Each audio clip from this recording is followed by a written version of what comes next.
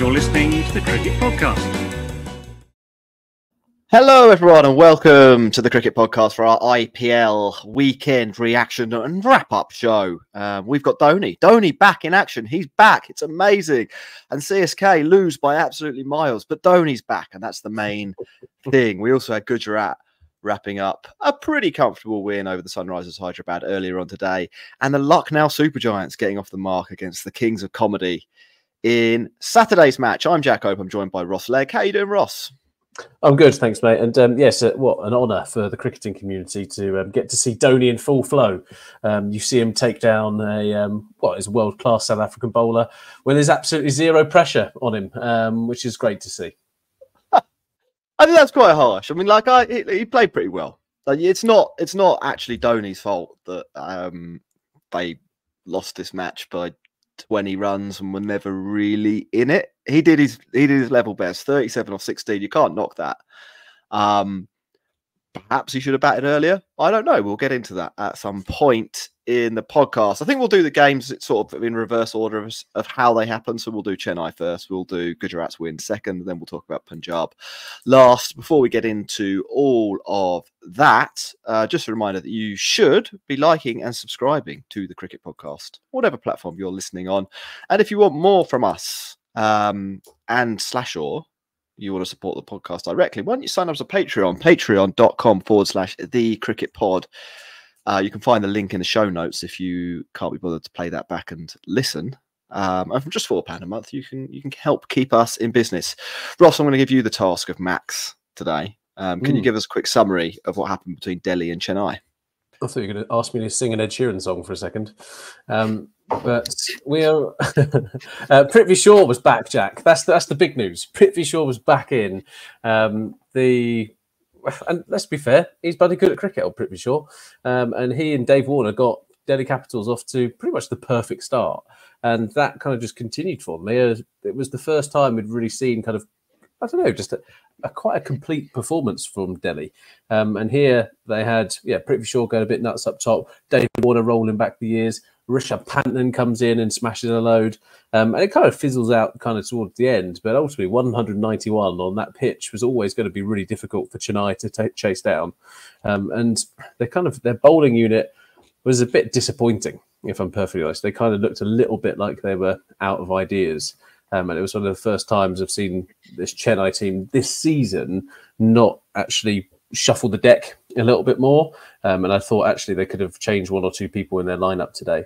And then batting-wise, Khalil Ahmed out of nowhere cleans up Gaikwad and Ravindra early on. And then a slight boring fight back from Rahane and Mitchell. But CSK's innings was so dull. Like, it was probably today has been two major dull events. Arsenal versus Man City, unbelievably dull football game. And whilst that was going on the other side of the world, CSK were absolutely stinking the place out with what was an absolutely abject batting performance, if I'm perfectly honest, from them. But that was only because Delhi, I thought, actually had a game plan. You saw it today. They were trying to hide the ball outside off stump. They were actually good in the field. And it was a much more complete performance here. And what is a much more varied bowling attack on quite a difficult pitch actually came up trumps for them. Chennai Super Kings were not good enough on this occasion. And if I'm perfectly honest, the 20-run deficit actually should have been much larger if it wasn't thanks to some late overhitting. Yeah, it could have been a lot worse without Dhoni doing what he did at the end there. I kind of agree with a lot of that, Ross. I mean, I first of all, I was quite surprised with how well Delhi played. They've not been good in the first two matches. They've obviously made some pretty big strategic blunders. Then there was news that Kuldeep Yadav, who on paper is probably their best, maybe their second best bowler after Norkia. And Norkia's had his own issues in this tournament, so that's a completely different topic. He's ruled out, and you think that Chennai, who were favourites anyway to win this match, even bigger favourites. But if you didn't know what had come before, you would think it was the other way around. That Delhi were the really sort of competent team that had played two matches and had really clear role definition, and Chennai Super Kings were the kind of team in disarray who didn't know who their best players were and had people in the wrong place in the batting order and stuff like that. And I guess, Ross, it shows that in the IPL, even the worst team, and I'd probably still be tempted to call Delhi the worst team, but despite I mean, RCB have got a lot to say about that, mate. and Punjab, but we haven't got to them yet. But Delhi, they're not. They're not. I wouldn't have them as even a mediocre team. I'd say they were somewhat near the bottom, probably. Maybe they're not the worst team. Maybe that is a bit harsh. And I would have Chennai somewhere near the top. I think they're a pretty good team. But it shows that it doesn't take much in a league that is built effectively for parity to see the tables turned quite significantly on the guys that should have been the favourite, does it? No, and there is some talent in this Delhi team, right? But I think we've said in our previous shows that things have to go right for their better players. And then all of their kind of lesser players, and they don't have the strongest contingent, I don't think, have to make sure that they are outperforming their kind of skill set. And today you just saw that. It all kind of came together for them. And I thought that it was actually one of those pieces where Delhi could have had a really difficult time. They were playing 1,500 kilometres away, and I think this was technically a home game for Delhi. Is that right? I think my brain's telling me that. Yeah, it was. Yeah. You are right. Chennai's just around the corner of Vizag, really, in comparative for the travel. In Indian terms. yeah, exactly. And it was pretty much a CSK home game. You saw the sea of yellow that was there, and it could have been really easy for them to kind of get intimidated. And you just saw today that actually, when you've got big name players, and Rishabh Pant it doesn't come any bigger, I don't think, as it was one of those players. So it was quite nice to see, because Delhi had been almost reserving a place in Delhi's infamous toilet museum with their performances thus far, and it's nice to see them come out of it. And Jack, let's be really fair. I think that as much as their batting was impressive, I thought their bowling was spot on here. They even had sacrifice over for Mitchell Marsh, which is nice to see. That's a charity giving, bloodletting type thing going on there. But fair play to Khalil Ahmed and Mukesh Kumar in particular, who bowled particularly well. Yeah, I think the bowling deserves loads of credit, and the seamers, who I think most people had identified as a weakness for Delhi, deserve most of that credit. They bowled exceptionally well. Khalil getting Gaikwad early is great.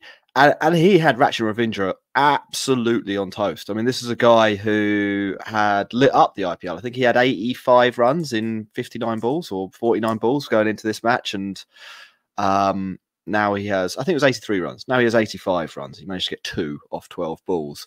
And literally was missing the ball by a foot. Like he was completely lit up by Khalil Ahmed. You'll barely ever see a player in T20 cricket done over as badly by a bowler as Khalil Ahmed did there. It was terrific skill, wasn't it, from the left armour?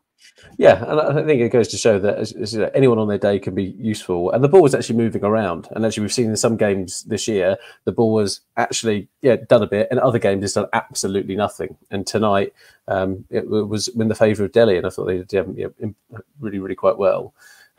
What was interesting to see was CSK's approach to batting. I found it a little bit confusing, if I'm perfectly honest. So losing a couple of early wickets and then having the take it deep strategy that's become synonymous with CSK, you can see kind of it was always going to be a bit of a slower rebuild. It was always going to get there.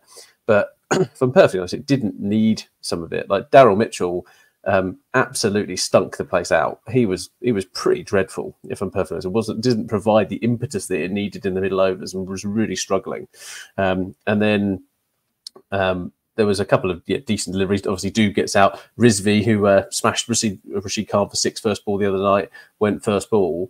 And then the beta cuck that is Ravindra Jadeja literally comes in ahead of King Dhoni. And you're just like, what was going on? Like in the last 5 overs when they were batting together, they were like just 1s and 2s. That'll be fine, lads. Absolutely fine. It's almost like they thought there was another over or 2 left. And you saw Dhoni turning down singles to Jadeja. I've never seen like an evisceration of someone's like masculinity more than Dhoni has done that to Jadeja. Like it is absolutely ridiculous in the sporting sense. And yet it gets down to we need 45 or 47 off the last over. I'm going to take Norkia for 30 and an over or whatever it was. And it was just bizarre, the approach. Yeah. Look, Dhoni looked good. He looked really good, and the hair suits him, the muscles suit him. I hope we get another year. I hope CSK spend another 15 crore on retaining him, make him captain again. That's what I say. But perhaps you said at the top of the show, like if he's going to do that, bring him in earlier. Like the guy literally could see the ball, right? He literally was smashing around Norky, who's Delhi's fastest bowler. Like, just go on, see you later, go and pinch it, Dhoni. He didn't need to be left in the hutch if they were going to treat Jadeja like that, if I'm perfectly honest. Just want to give a couple of shout outs to people from the YouTube chat who have sent us in some super chats. Advait Nagel says, me seeing CSK struggle, me satisfied. And AN0989 says, keep up the great work, boys, which we will aim to do. We will aim to keep the work. Great. Ross, we've talked a lot about the Chennai innings there. We haven't mentioned much about what Delhi did right with the bat. I mean, like, they've been pretty listless, pretty boring to watch. Not a team that you thought could put together a big total, really, in this tournament. And then they make a change. They bring Prithvi Shaw in, who has got a little bit of a checkered record, we might say, over the last couple of years, both on and off the pitch, both on and off the pitch. He comes back in, 43 off 27 for him. It seems to reinvigorate David Warner as well, who's exciting and scores lots of runs. We see Rishabh Pant being able to bat with a little bit of time. It's not super fast. 29 off 26 at one point, I think. And then he flicks a switch. He's hitting sixes. It looks like old Rishabh Pant is back. He gets 51 off 32 balls. And you start to think, oh, maybe there is something in this Delhi team. Maybe they are the team that, maybe the promise that they have, in theory, provided to us with that batting and how they could exploit a power play could be something we see over the rest of this tournament. Or, Ross, do you think it might just be a flash in the pan? Give me your thoughts. I thought Prithvi Shaw coming in was a nice change. Like, he is definitely one of those people who is what's the word? In certain circles he'd be revered. In other circles he would not be revered. Is how I'm going to put that one. Controversial, is that the word you're looking for? Yeah, he's a controversial character. Yeah, both in the alleged opinions. Yeah, and the maybe literal sense, who knows? But when it comes to his batting talent, like, that is unquestionable. I think, and what you saw was actually two very difficult people to bowl to, and I thought actually that combo up front of Warner and Shaw is difficult for the bowlers. And Pant coming in after that, I thought, was a nice touch as well. Mitch Marsh sometimes up top, I think he started off reasonably well, but hasn't kicked on. And here they set up a pretty good foundation to kind of build from. What I did find a little bit surprising was, and I know we're trying to talk about Delhi, but what I found surprising was Chennai Super Kings setup here. Like, looking at the pitch, actually this could have been something that someone like Moeen Ali would have been actually a little bit more effective on, rather than Daryl Mitchell. And I just felt they left themselves a little bit short on the bowling option front. Don't get me wrong, Deshpande ends up with their best bowling figures pretty much, other than Patirana, but a little bit just like that. It just felt a little bit listless from them. And sometimes you do get this with Chennai. Sometimes they seem like quite a ruthless, like sometimes boring team that kind of go through and win and win and win. But sometimes you do get very flat games like this. And Delhi were up for it. Delhi were about to turn into a bit of a laughing stock for the IPL if they would have lost here. And would have been well in contention, and they still are, for the wooden spoon. But here, Rishabh Pant had a point to prove, and I thought he galvanised his troops actually really quite nicely. And they were, somewhat unfortunate not to get a bigger score, if I'm perfectly honest. Fair play to Shaw coming back in and David Warner doing particularly well. And it's great to see. Like, I cannot understate this. It's great to see Rishabh Pant back. Yeah, it definitely was. I mean, that's, for me, really the big story of the game. And we haven't spoken about him that much, but Rishabh Pant getting his first 50 after the horror accident and after looking a bit scratchy in the first two games, and doing it in kind of style once he got going as well, I thought was top. Ross, does it change your opinion of either of these teams? No, I still think Delhi are not going to get near the playoffs, if I'm perfectly honest. And I think that there was quite a lot of over-performance, it felt like, today, especially on the bowling front. And I think other teams, they will just be able to kind of react a little bit more. It kind of felt to me that this Chennai team were a little bit arrogant going into this game, and they kind of thought it was a bit of a foregone conclusion, and a complacency kind of set in. So, a deserved victory for Delhi, but I'm not sure this is the start of a renaissance kind of 10-game winning streak. Cool. Right, we're going to take a quick break. Then we're going to come back and we'll be talking about Gujarat Titans v the Sunrisers Hyderabad. You're listening to the Cricket Podcast.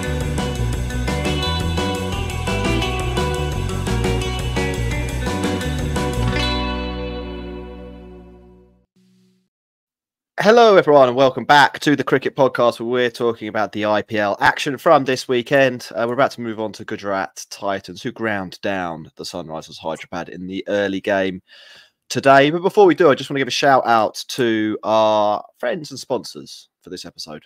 Manscaped. You can head over to manscaped.com and use the code CricketPod for 20% off plus free shipping. It's spring cleaning, Ross. And spring cleaning doesn't just apply to the nether regions either. You can get the full grooming experience with Manscaped's signature Beard Hedger Pro kit plus Handyman electric face shaver.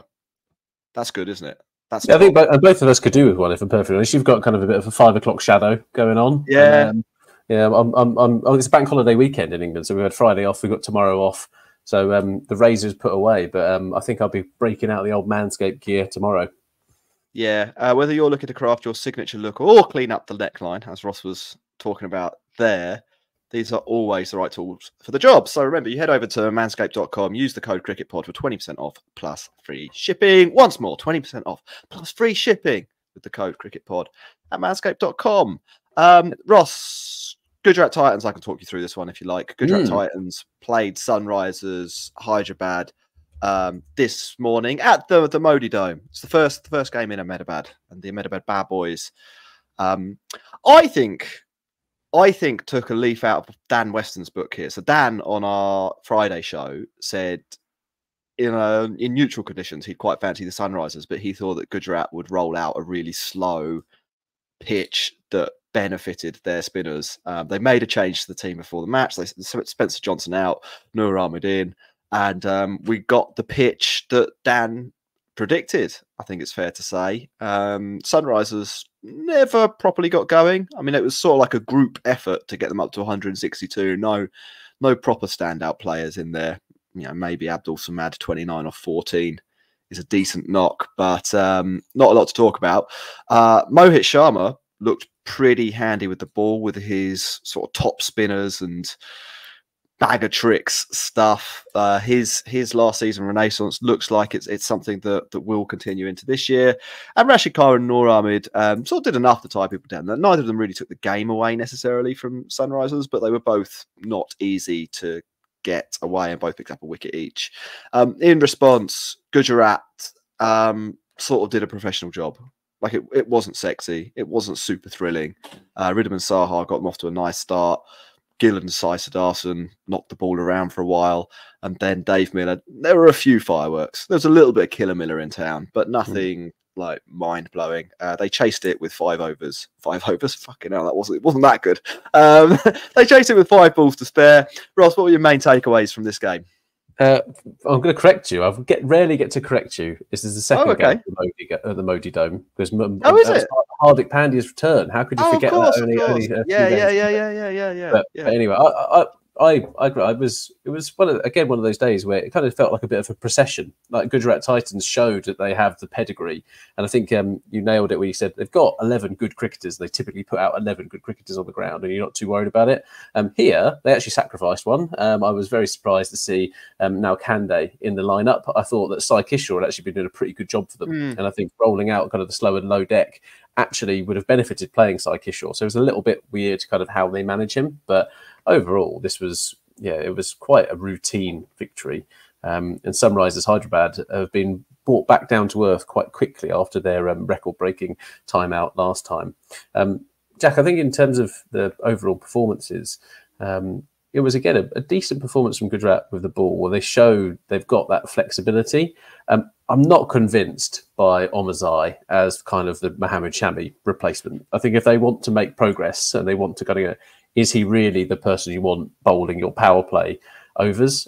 He's doing an okay job, don't get me wrong, but the threat of what they did last year was something quite different. And this was the first time we'd kind of started to see actually a bit of a shift in their game management. I think actually we said that before the tournament, they used to kind of blow people away in the power play with Shami, with the other bowlers. And now what was their best approach? Using Rashid Khan, using Noor Ahmed, using Sai Kishore, using those spinners to kind of suffocate. And it was a clear strategy here. And they did quite nicely, I thought. Yeah. I mean, like, it was one of those games. sometimes the IPL throws out some incredible stuff, and we got a lot of that. First weekend, 4 of the best games you could hope to see. Then we had the 500-run madness midweek. This is like the pause for breath. The palate cleanser. It's the palate cleanser. You just had a brilliant course, and you just need a little sorbet. Yeah, it was, and this, but it's also one of those games where I think you do learn about who might be able to get 8 wins, and I think there's kind of a suspicion with Sunrisers that when it bangs, they're going to be amazing. Like their ceiling, as we saw on Wednesday, is off the charts. Like it's we've never seen stuff like this before. Areas. When it doesn't bang, there's basically no plan B whatsoever. Like they just lose. Like it was. I think. What did you say? Routine. It was just routine. Gujarat turned up and they were like, "Yeah, there's 11 of us, and as long as Heinrich Klaassen doesn't go ballistic, we'll probably win." And he didn't, and then they won. And I know that's kind of boring analysis, and in a sense, I'm doing the Alan Shearer here, and I'm just describing what happened. But bigger picture, I think this shows us, Ross, that Gujarat are a potential contender here, and Sunrisers are probably going to struggle to win 7 more matches in the 11 that they've got to go. Yeah, and I think what you saw is when you are able to limit a team to 160, actually it gives your team just a freedom to do whatever it wants, right? It's kind of the King Legend wet dream, almost, this innings, right? When you're chasing kind of 160, you get the opportunity to take the risk out of the game. And side to Harshan, you're kind of sitting there kind of going, well, actually 45 of 36 balls, we'd normally be absolutely chastising that. But Sunrisers just kind of let it happen. And the guy takes away a big chunk of the runs, and actually people can kind of bat around Starson, and it's just, a procession in the end. And there was no real risk to it. And when they've got people like David Miller, Tawati, Rashid Khan still in the like still to come in, right, and cause a bit of damage, it was just all a bit too meek for them. And Jack, this was on the back of some pretty poor news for Sunrisers today, right? Hasaranga's been ruled out. Oh yeah. And they've got to be sitting there going, right, we need a better spinner. Like Washington Sundar, your impact sub, is just it's the most underwhelming impact sub you're going to have. It's literally he's just a substitute. He's not an impact substitute. He's just a substitute. And Markande is like, he's okay, but he's not going to put fear into anybody. So they might want to try and give themselves an option. And my other thing for Sunrisers is Markram. Markram is fine. Again, he's like that, but I want to see Glenn Phillips play. That is what I want to see. I want to see, like, Markram's had 3 games. He's done fine, but he's not really lit the thing up. He was obviously captain last year. That's been taken away from him. He's had his opportunity to go, nope, you were wrong to do that. Pat Cummins, come on, this needs to keep me in the team. I think it's time to see a bit of Glenn Phillips.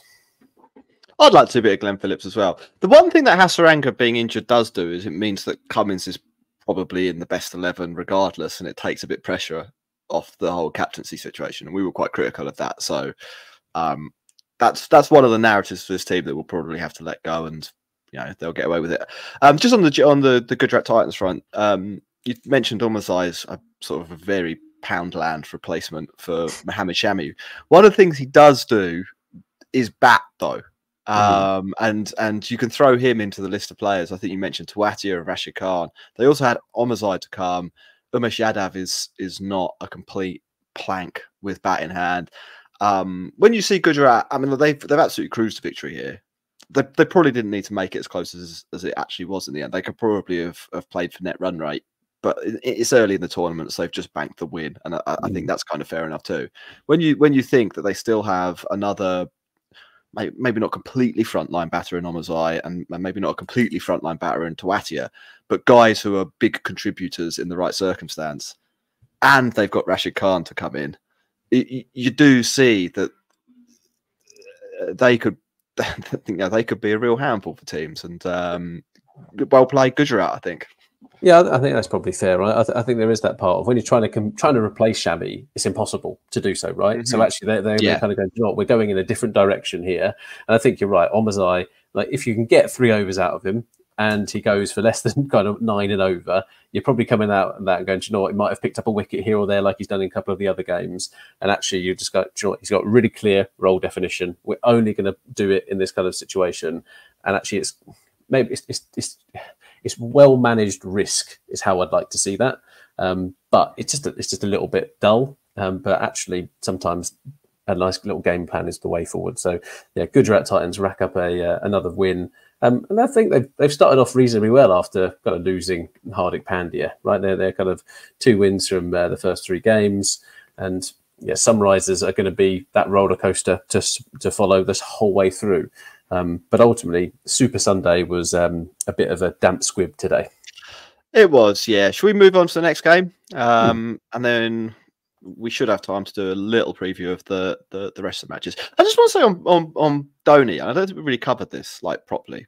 So just as a little interlude, how weird was it that people were going absolutely like the stadium was full of Chennai fans? I've looked up the distance; it's about 800 kilometers, so not exactly around the corner.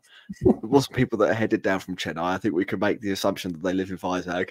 How weird was it though that everyone was going ballistic for the guy when the team had lost really comprehensively?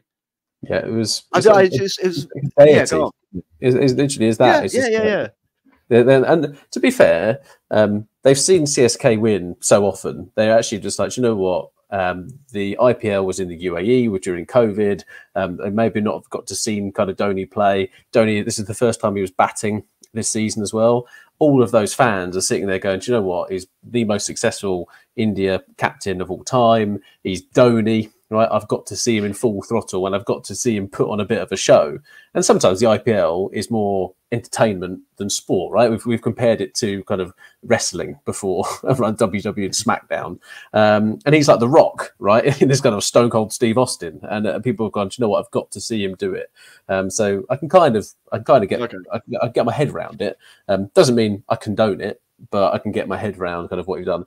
The other thing we've not mentioned, Jack, is KP's insight on commentary. For Henrik Klaasen around, because he's taken up golf, it means he's better at hitting sixes. It wasn't even that. KP, he didn't even know whether Klaasen had taken up golf. He just assumed that Klaasen had taken up golf, and that's why he'd gone from like quite a handy T20 player to the best T20 player in the world. Because in KP's words, he's now using different muscles to hit the ball further like a drive, and he'd only pick that up from golf. Like, I'm not saying that biomechanically he's completely wrong. Like, sometimes Henrik Klaasen does look like he's hitting a golf ball, but it was a really bizarre interlude in commentary from a guy who clearly done no research. Again, the commentary has been dreadful this entire tournament. Absolutely dreadful.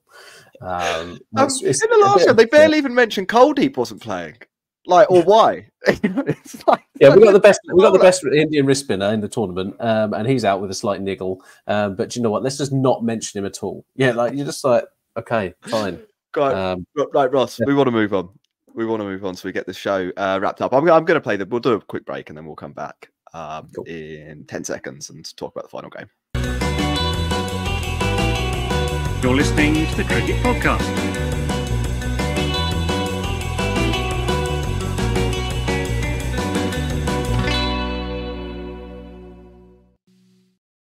Hello, everyone, and welcome back to the Cricket Podcast, part 3 of our IPL weekend wrap-up show. We're going to be talking about yesterday's games. This is the match from Saturday between Lucknow Super Giants and the Punjab Kings. Before we do, a reminder to click like and subscribe. I keep saying it, and it must be quite boring for some of you to keep hearing it, but 2/3 of people aren't clicking that button, Ross, and that's a problem for our business model, which is to take over cricket media and ultimately cricket. We want to eventually, Ross, drop the podcast bit from the whole name, just become the cricket and run the whole show. So the first step to doing that is you clicking subscribe or follow wherever you're listening or watching. Do you want to summarize yesterday, or do you want me to do it? We'll do a quick run through. Go on. Yeah, I thought that Lucknow and Punjab was going to be a very interesting game. You've got a team that is quite disciplined in how they're going about it, and you've got a complete and utter lottery in the Comedy Kings. And what you saw here was a bit of balance, and you saw quite a ruthless performance, I thought, from Lucknow with the bat. De Kock went a little bit crazy up top. King Legend decided to try and utilise the power play, and unfortunately lost his wicket. He wasn't captaining in this game. Nicholas Pooran had the opportunity to do that as KL's workload was being managed, and Pooran got them up to a pretty good score with Krunal Pandya showing kind of how it's going to work. And then I thought that overall, 199 at the Akana Stadium was a decent score, and it was going to be very difficult for Punjab. But Punjab had performed okay. I thought they did okay with the ball. They took wickets. They kind of were getting into good positions. Their fielding still a little bit questionable, as it always seems to be. And then Johnny Bairstow and Shikhar Dhawan out of the blocks were getting them there. They were kind of up with the run rate. They were doing a decent job. And then again, Snake Boy Singh out of Dan's Dream was doing okay. But then it just all slowed down, and actually the whole pressure kind of got to them. And I thought that Punjab did an awful lot right in this game, but it just wasn't enough against quite a clinical Lucknow, who walk away with a much needed victory. And they had a secret weapon, Jack, didn't they? In Mayank Yadav, who has turned up and he's decided, I'm going to bowl 100 miles an hour. And that to any team in the IPL is going to be a surprise. So fair bloody play. Yeah, that was. I mean, it was a real bolt from the blue. There's a lot of weirdness happened in this match.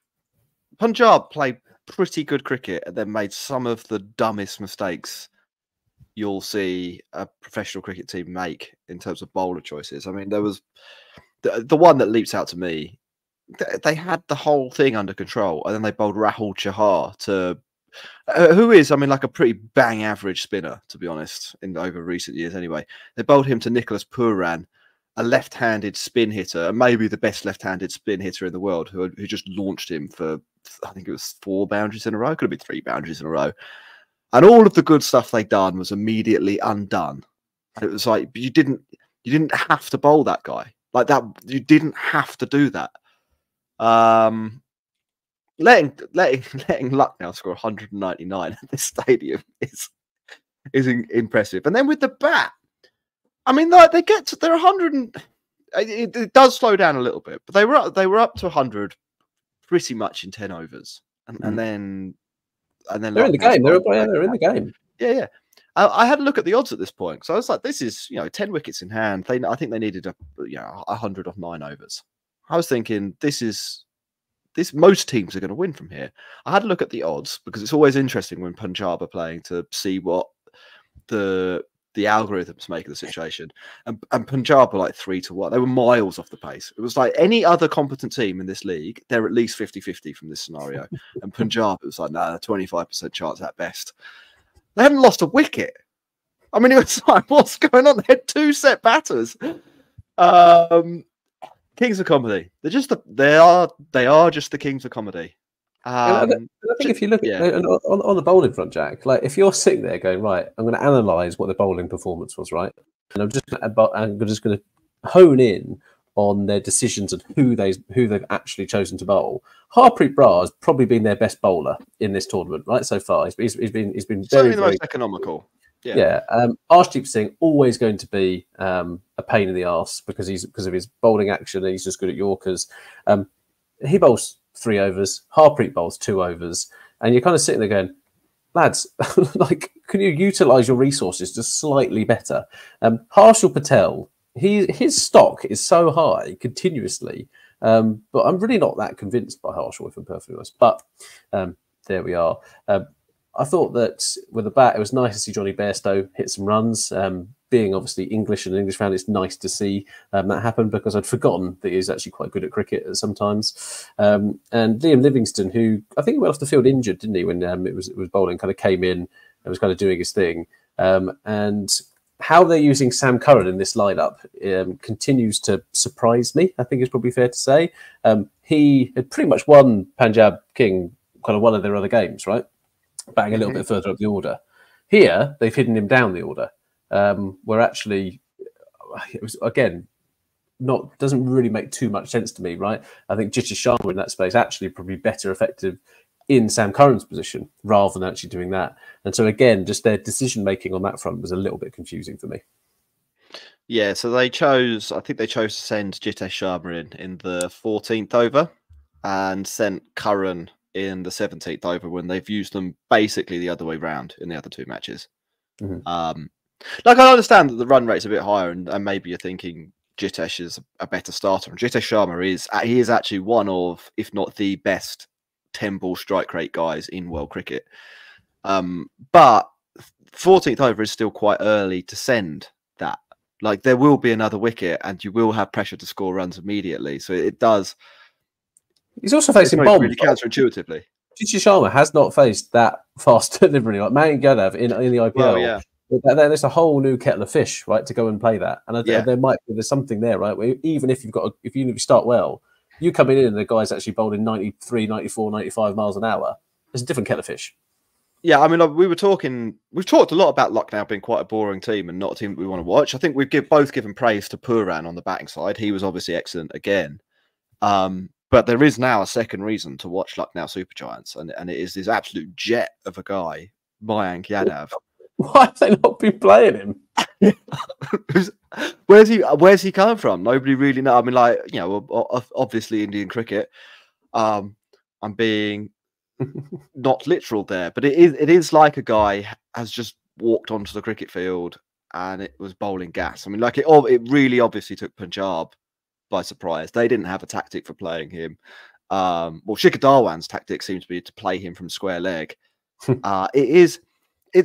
It's quite fun in the IPL when you get just sort of mad stuff like this happen.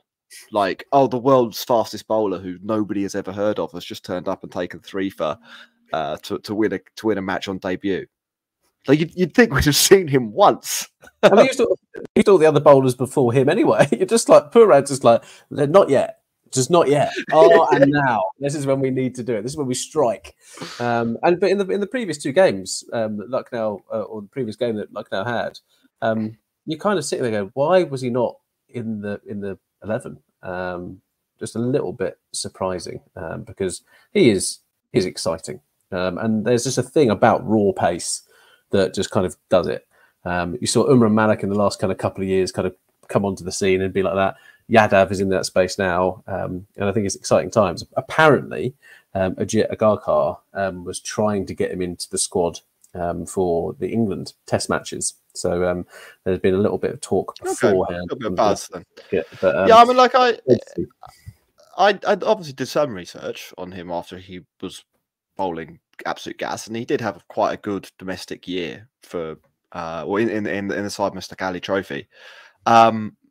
But so did sort of everyone, and his bowling speed is listed as medium fast on ESPN Cricket Info. I don't think it is now, but it was, and generally, like, having a good smat and being listed as medium fast does not equal a good IPL bowler. That just equals a guy who's going to bowl some seam. Like, it really was stunning that this guy came in and bowled that quick. I mean, I think his fastest ball was basically 156 kph, which is 97 miles an hour. I'd be surprised if there's another quicker ball this tournament, and I wouldn't also be surprised if that's like the quickest ball we see all year in world cricket. I mean, like, how many guys can actually crank it to that level? You've got Wood, who can get to 97. You've got maybe a really fit Nokia, but he's been bowling sort of in the low 90s and has had some injuries, so I don't think we should take that for granted. We've had, like, Umran Malik sounds like a stretch to me on that one. I mean, this guy might literally be the fastest bowler in the world by any Ross. Yeah, and I think it's fantastic to see. I mean, actually, it gives Lucknow more of a chance now. We were kind of sitting there going, this team is uninspiring. You've got quite a lot of kind of safe, kind of conservative cricketers. who they kind of know how to grind out victories. They're built in the guise of kind of, we want people who could do multiple things. Kind of a lot of all-rounders in there, or wicket-keeper batsmen. They've got kind of 3 or 4 to choose from in that space. We want these multi-dimensional cricketers. That was all built from the last mega auction, or the last auction, and you just saw there was a bit like, well, hang on a minute, this guy is a bit of a point of difference for them. And actually, it goes from Lucknow being, say, if he can stay fit, and he can cause such carnage. Let's be fair, when you're bowling that quick, it's going to be really, really exciting. It gives Lucknow a real chance, because this is going to be 4 overs that people are going to be a little bit just like, well, hang on a minute, because not all of these players are going to be ready for what he's got to offer. Yeah, Ross, we've got 3 fixtures coming up before our next show, which will be on Wednesday, starting with Mumbai Indians v Rajasthan Royals tomorrow. Your boys Rajasthan going away to Mumbai. Mumbai in desperate need of a win. What do you think will happen? So this is it's a really difficult one, because obviously my Pink Boys are they've started well, but Mumbai have a bit of a habit of starting slowly and then biting back. We're not sure when Shiakumar Yadav is going to come back. Maybe tomorrow will be a step too soon, but I think once he's back, there's a bit of a different outline to that team. But I've got to back my Pink Boys on this one. I think you've seen kind of Jaiswal and Butler not really get into it yet, and 2 games out of 2. I'm not seeing 3 games out of 3 on either of those, and Samson's looking pretty decent as well. And I just think that Rajasthan Royals' bowling lineup is slightly better than Mumbai's, even with the kind of Jasprit Bumrah factor. Well, I'll take the easy one there, and I'll go for the home team then. I think that's about as close to a coin flip as you get. I'd still say, even though Mumbai have lost their first 2 matches, they're on paper the best or second best team in the tournament, and Rajasthan are on paper the second or best team in the tournament. I don't really buy into form that much. I think quality is much more important as a factor in who wins a cricket match, and so should be a good one. It's a shame that's on Monday afternoon, although it's a bank holiday in the UK. So why was only 1 game yesterday? Why was it like, again, like literally? Why don't stick one of these games on yesterday, and play this game as the Sunday night fixture? That is what you want from the IPL. No.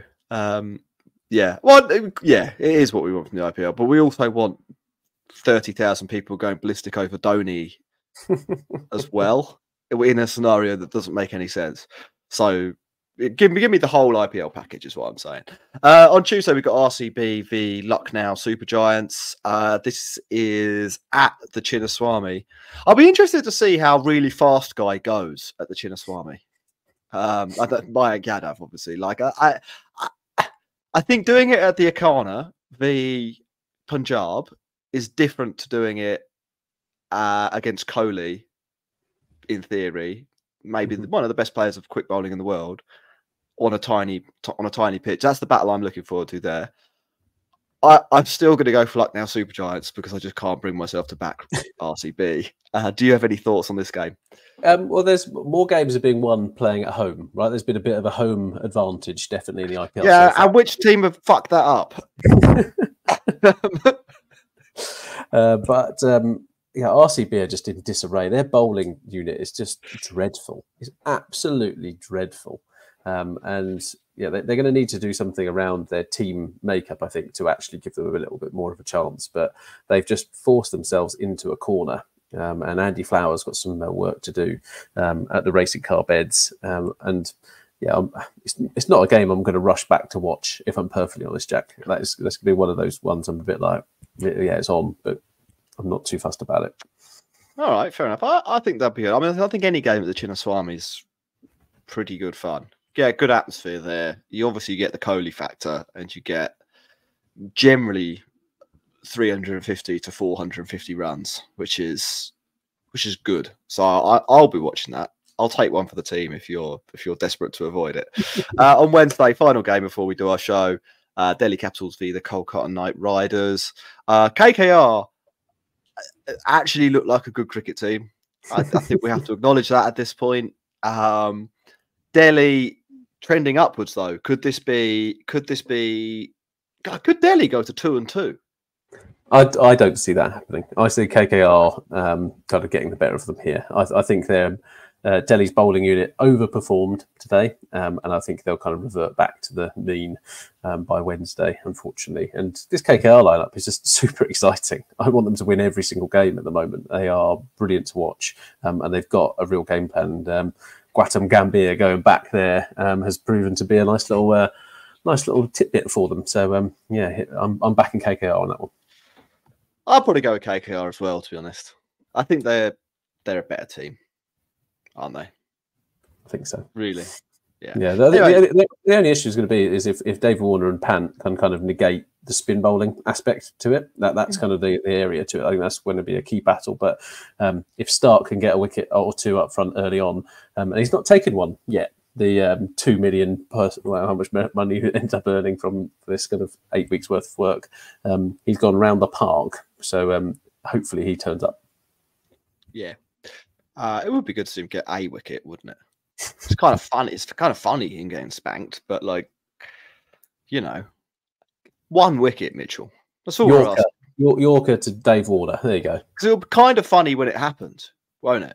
Like, I hope it happens in his 4th over and it's kind of an irrelevant wicket. It gets like the number 9 or something like that. Then does a huge celebration, maybe a send-off. Anyway, look, that's it. That's it. Was 1 for 62. Yeah. That's it for the Cricket Podcast. We will be back on Wednesday. Make sure you click like and subscribe. Make sure you follow us on social media at the Cricket Pod. And if you really like the pod, or if you don't and you just want to give us money, maybe you're rich, patreon.com/the Cricket Pod to support us directly. Goodbye. Thanks for watching.